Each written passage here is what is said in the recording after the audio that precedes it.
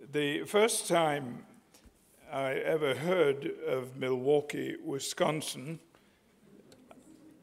I had to admit it was the first time I'd ever heard of it. And that, of course, is not surprising.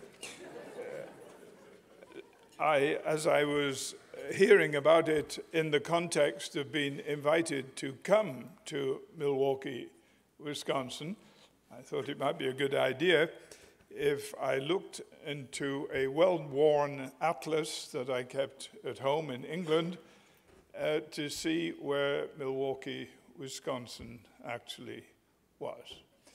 So that was my introduction, and I came here just for a few days to a small church on Calhoun Road in Brookfield called Elmbrook Church. When I arrived at Mitchell Field, the pastor of the church was standing at the top of the escalator that's no longer there, and he shouted down to me, "I'm going to resign in the morning." So I shouted back to him, coming up the escalator, "Don't do that. You've asked me to come for a few days of special meetings. If they start out with the pastor resigning, they won't hear a word I say. Tell them at the end of the week." And so he said, "I will." And by this time, I'd arrived at the top of the escalator, and we greeted each other. Incidentally, he did tell them at the end of the week, and some of the people at Elmbrook Church accused me of spending a week persuading him to leave. Nothing could be further from the truth. Well, of course, when I was invited during those days to consider taking his place, I called my wife in England, and I said, "How would you like to emigrate to America?" And she said, "What would we do?" And I said, "They've invited me to pastor a church there." And she said, we've been hearing a lot about encouragement this morning. She didn't understand that word. She said, "Pastor a church? You don't know the first thing about pastoring a church." So I said, "That is true. And you don't know the first thing about being a pastor's wife either. So why don't we come together and learn together?" And that's what we're still doing. Word got out that we were coming.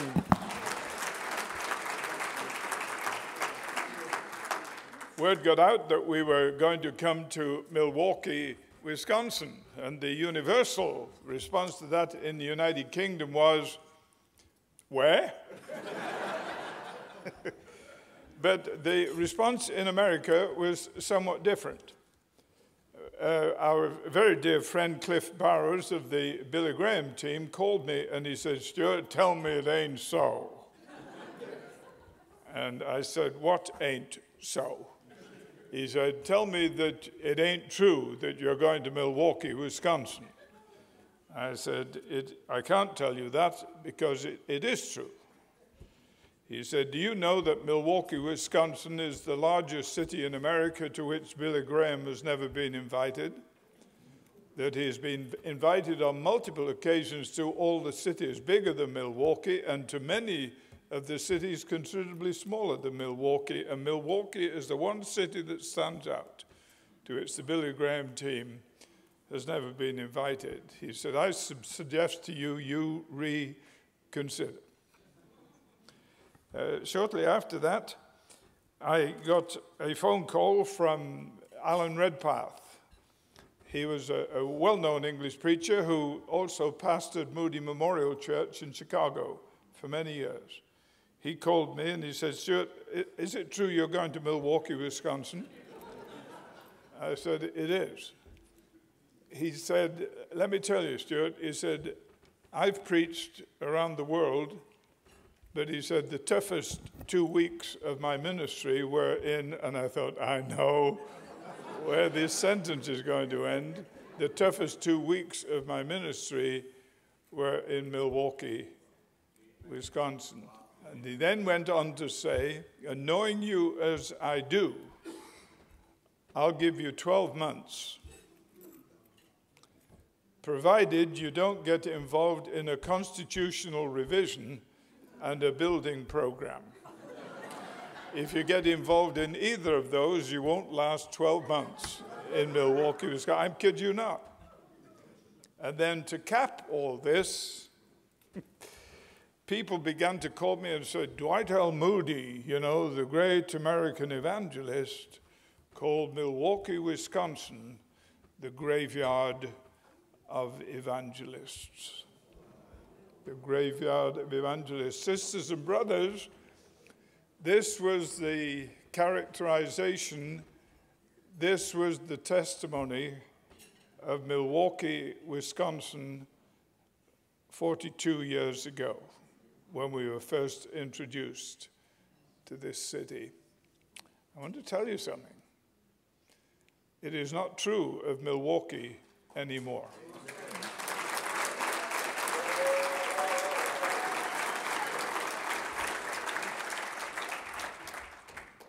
As we've had the privilege of living in this city, although not as often as we would like to, as our responsibilities are mainly overseas now. But as we've had the privilege of living here now into our 5th decade in this city, we have seen tremendous evidence of God wonderfully at work. And one of the ministries that he has raised up here, and which he is greatly blessed, and which has had, in my understanding, a disproportionate impact in proportion to its size, is the ministry of basics. And it's always therefore a privilege for us to do anything that we can to encourage and to support the ministry of basics. Now, I wasn't going to say any of that, but I've said it now, and I feel a whole lot better. Now I've got it off my chest. Now, you'll notice that I am a very courageous gentleman, in public giving my wife the last word. The reason that I did that was she said she wanted to go second, and I had the last word and said, yes, dear. But all I'm going to do now in the remaining time is walk you through the text that was advertised as the theme of this morning together. Let me read to you from Hebrews chapter 12. Therefore, since we are surrounded by such a great cloud of witnesses, let us throw off everything that hinders and the sin that so easily entangles. And let us run with perseverance the race marked out for us. Let us fix our eyes on Jesus, the author and perfecter of our faith, who for the joy set before him endured the cross, scorning its shame, and sat down at the right hand of the throne of God. Consider him. Consider him who endured such opposition from sinful men, so that you will not grow weary and lose heart. This, of course, is all part of a letter that was written to a number of Hebrew Christians who had been exposed to the gospel of Christ. Now, because we have the benefit of 2,000 years of hindsight, and because we are familiar with what the scriptures teach. We know full well that the first people who heard the Christian gospel were not ready-made Christians, obviously. Who were they? They were Jewish people. And these Jewish people who were first exposed to the Christian gospel were being told something incredibly unpalatable. What they were being told was that they had colluded to crucify Jesus of Nazareth, that God had then raised him from the dead and had proved conclusively in that dramatic action that Jesus of Nazareth was a whole lot more than a country preacher. He was a whole lot more than just a prophet. He was the Son of God and the Son of Man, and those Jewish people were confronted with the fact that they had been intimately involved in crucifying the Son of God. Why would they want to listen to that? Why were they not deeply offended? Why were they not consumed with anger that some hillbillies from the Galilean area would have the audacity to stand up and accuse them of crucifying the Son of God, whom God had raised from the dead and declared to be the Lord of all? Some of the Jewish people who heard this, however, believed it was true. And when they heard this, it said they were pricked in their hearts. And they said to the people telling this unpalatable message to them, "What should we do?" They understood the message, they were deeply moved by the message, and they realized it demanded action from them. Notice, please, the three dimensions of a faith response to the gospel. It is, first of all, intellectual. They grasped intellectually the unpalatable truth that Jesus of Nazareth had died on the cross and God had raised him from the dead, thereby proving conclusively he was Lord and Christ. They got it intellectually, but it didn't just stick in their heads. They were pricked in their hearts. And when they were pricked in their hearts, they said, "We cannot listen dispassionately to this message. If this is true, it will have an incredibly emotive impact upon us." Some would be moved to fear. Some would be horrified when they heard this message. Others would be overwhelmed with feelings of guilt and responsibility. Others would be drawn to the wonder of the fact that God, in his mercy, had sent Messiah, not the Messiah that they expected, but a suffering servant by whose stripes they would be healed. There was an emotional response. And the emotional response didn't just give them a high or a low. It galvanized them into decision.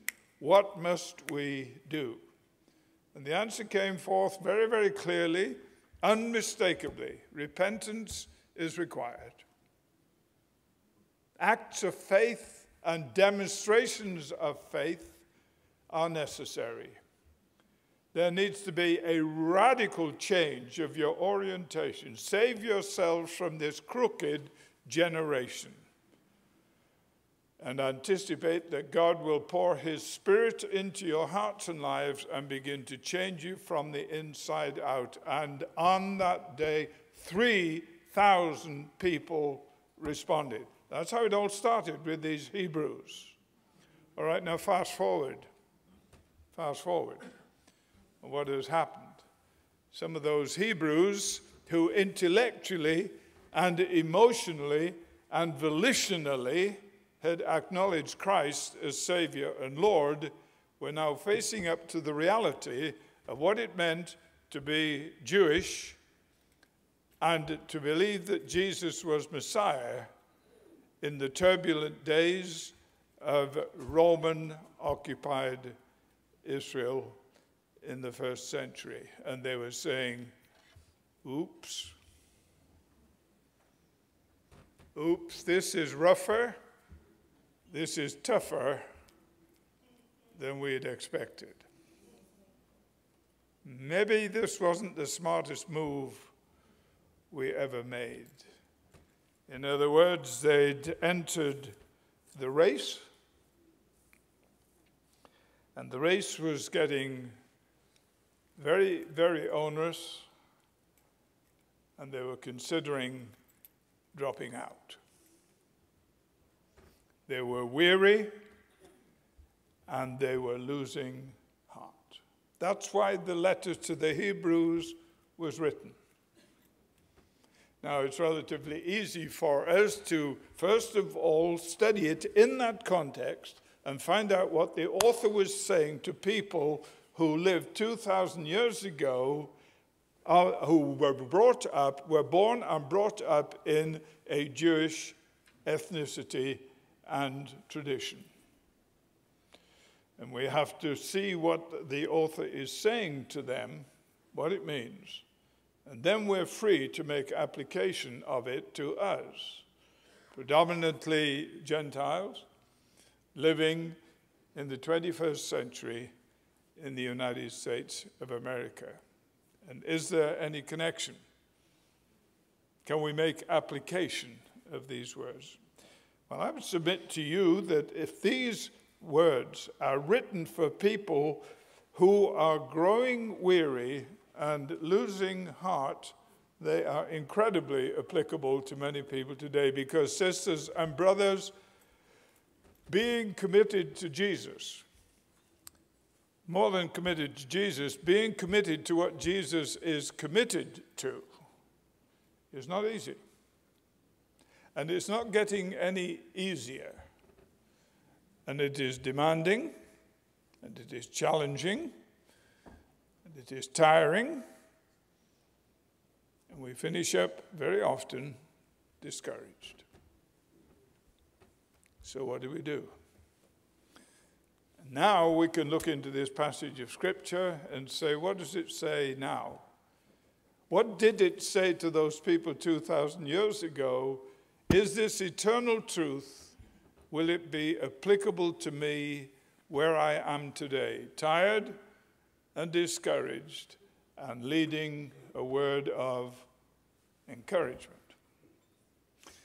Well, what does it say? Since we are surrounded by such a great cloud of witnesses, let us throw off everything that hinders and the sin that so easily entangles, and let us run with perseverance the race marked out for us. Now, there's so much material in this passage, and Jill is champing at the bit to come up here, so I can't even begin to get into it with you. But I'm introducing it to you with this hope that you will not just take a slogan for a lunch and leave it there, but that you will recognize that it is a slogan that comes out of a passage of Scripture that deserves from each one of us careful exegesis, much meditation, because Scripture tells us something very straightforward. It tells us, meditate upon these things, and the Lord will give you understanding. We hear so much preaching that goes over our heads. We hear so much preaching that the minute is over, the conversation explodes on everything except what the Word of God has been saying to us. We're not very good at meditating on it. We're not very good at working on it ourselves. We want to be spoon-fed, and we want the spoons not to be very big. Teaspoons, preferably. That's not the way you handle the Word of God. All right, very, very quickly. We first of all have got to recognize that we are surrounded by a cloud of witnesses. Now, notice something very carefully here. Usually that is interpreted as if we are runners coming into the stadium and the stands are full, and they are witnessing us in as we're finishing the race. That is not specifically what this means. There's an entirely different word for spectator, and it isn't the word for witness. You will notice that Hebrews 12, verse 1 begins with the word therefore, and you know as well as I do that when you see the word therefore, you ask, what's it there for? And it is there to link us to what has just gone on. And what has just gone on? Well, in my Bible, not sure about yours, but immediately before chapter 12, we have chapter 11. And chapter 11 is the great chapter that talks about all the people who are now called here the cloud of witnesses. And these cloud of witnesses, and the word translated witness, listen very carefully, the word translated witness in the Greek is martos, from which we get martyr. And you read chapter 11, and what's it about? It's about martyrs. In other words, it is not so much about we are surrounded by a lot of spectators watching how it's going on. What it's saying is we are surrounded by the people who've gone on before us, and they were witnesses to Christ, and it cost them. And we are in their train. We are the 21st century representatives of those first century martyres, witnesses, who in many instances witnessed in excruciatingly difficult circumstances, so difficult that a lot of people were saying, I'm out of here. I'm out of here. Now, since we are recognizing where we fit in this chain of events, there are a couple of things we need to do. We need to throw off everything that hinders. The word there is literally bulk or mass. Now, the analogy, of course, that is used here is that of the person engaging in the athletic event. If you were to enter into athletic events in the first century in the Middle East, you didn't just show up on the morning. You had to enter into strict training that was supervised, and you had to be certified as having completed the training, or you didn't even get to enter the race.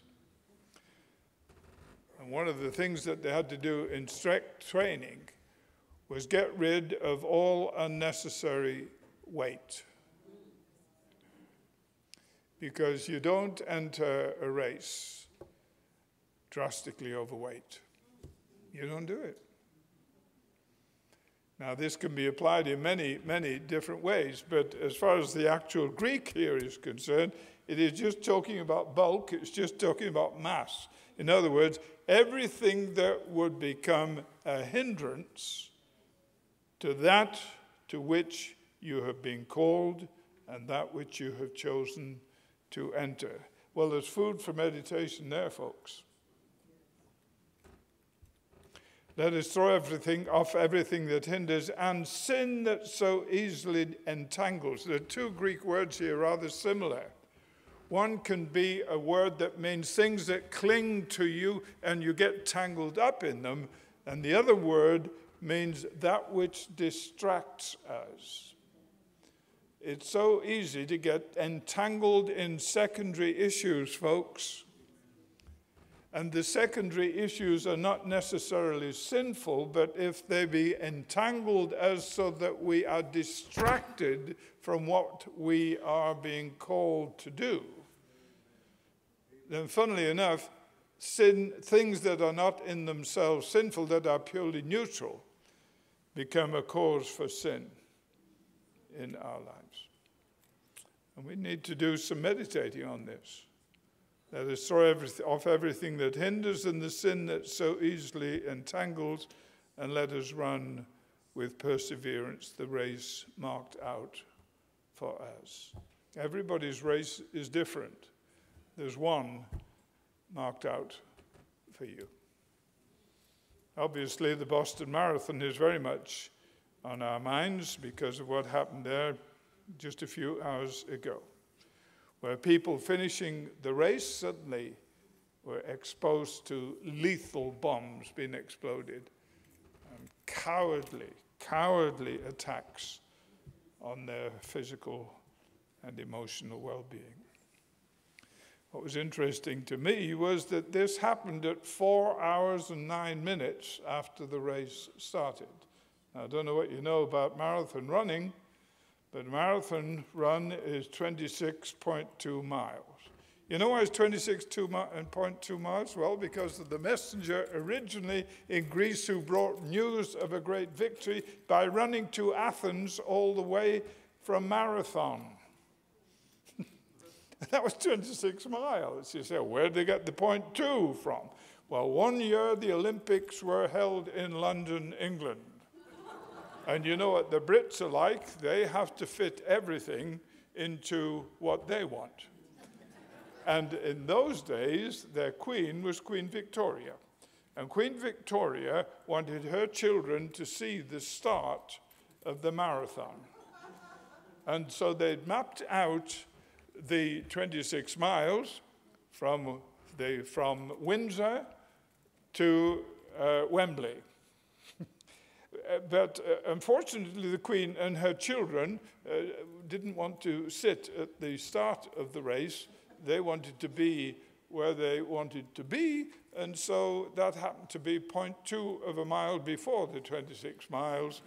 And so ever since, the marathon has been 26.2 miles.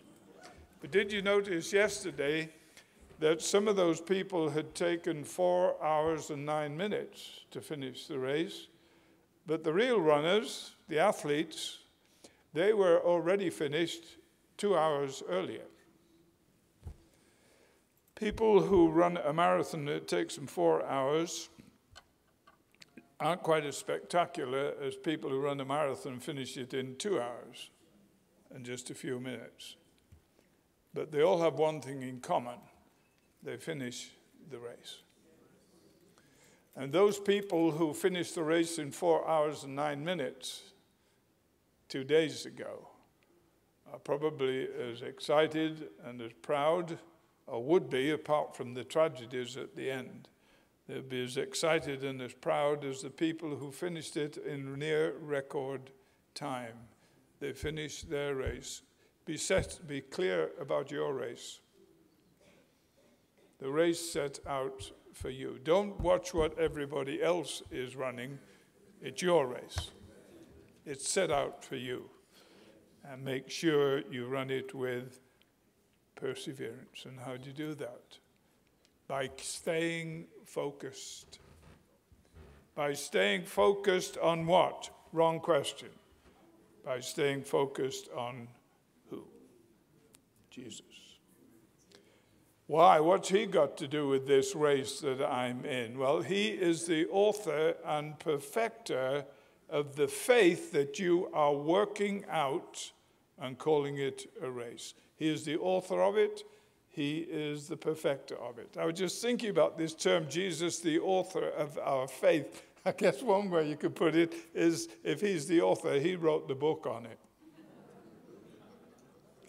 He wrote the book on faith. What do we mean by that? Well, first of all, he is the one who provided the ground of faith. It's not having faith, it's what you put your faith in that matters.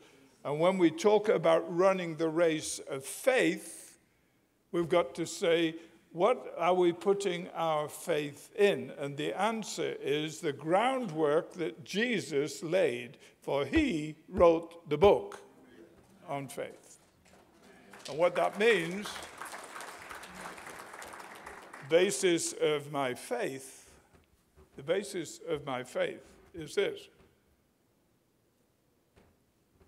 Jesus was born, and Jesus lived, and Jesus died, and Jesus was buried, and on the third day he rose again.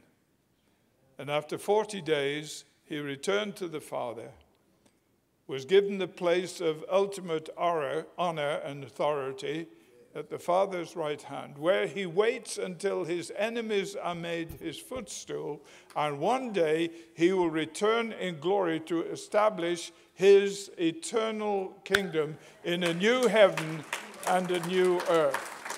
This is the ground of our faith. He wrote the book on it, but not only that, he is the author of our faith, in that he personifies for us the faith life. And you look at the life of Jesus, it was a life of faith. He says, the words that I speak, they're not my words. The things that I do, I'm not doing. He says, it is not I, it is the Father who dwells in me. I came at his command. I respond to his call. I do always those things that please him. I come from him. I depend upon him. I live unto him. I will give a report to him. It's all about my relationship of trust and dependence and obedience and love to the Father. He wrote the book on faith. He is the perfecter. He is the author. And he is the perfecter. And what that means is he didn't just write the book on it. It means that he is now busy at work implementing the faith life in the people who are struggling and growing tired and discouraged. And he's saying, you can do this. You can do this. I believe there's one place on the Boston Marathon course called Heartbreak Hill. And on one occasion, there was a lot of strife and trouble in the city of Boston. There was all kinds of racial upheaval going on there. And they were considering canceling the race because the race course ran through some of the more troubled areas of Boston. And wiser heads prevailed and said, no, we shouldn't cancel it.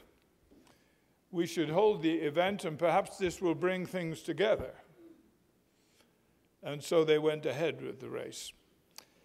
Heartbreak Hill comes at the point where many people hit the wall. They just can't go on.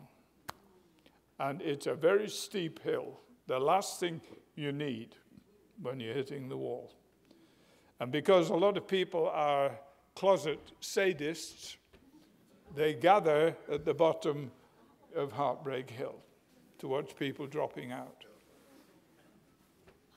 And on this occasion, there was a young man who clearly hit the wall. He looked at Heartbreak Hill, and it broke his heart. He couldn't go on. And the people started laughing and shouting and jeering at him. Come on, suck it up. What's the matter with you, man?